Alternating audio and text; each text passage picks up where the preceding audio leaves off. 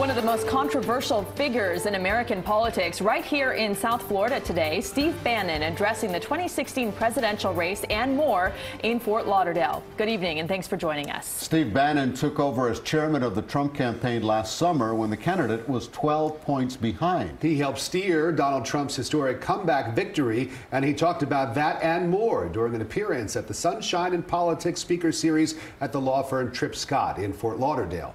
I was there for the event. With protesters outside, Steve Bannon spoke inside to an invitation-only crowd in Broward County, retelling the story of Donald Trump's historic election victory and how he helped make it happen.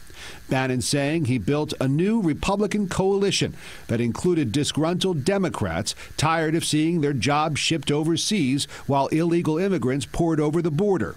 In Donald Trump, Bannon says he found the perfect messenger. Donald Trump ran for one reason. He's an American hero, right? He may not be everybody's cup of tea, and he's a very imperfect person, right? And he admits it.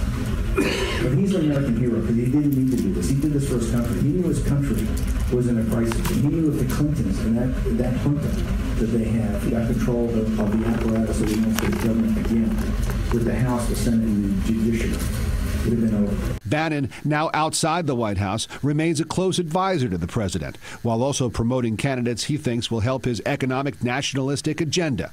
Candidates like Roy Moore, the Alabama judge who's now accused of molesting girls, one as young as 14, while he was in his 30s. Moore resisting establishment Republicans who are calling for him to drop out of the race. I think in Judge Moore, the people of Alabama got to decide. The people of Alabama got to decide. But the one thing I'll say about allegations, because it was the CEO of the Trump campaign, I think we had a couple of three allegations, right? I think we had a couple of three allegations that, it's let people decide.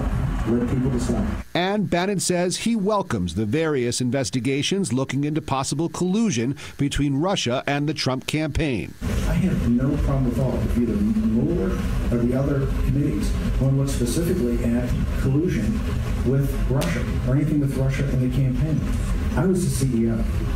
We couldn't collude between the Trump people in Florida and the RNC people. Collude that. This collusion thing is a total fantasy. Now, in person, Bannon comes off as amiable, smart, very confident.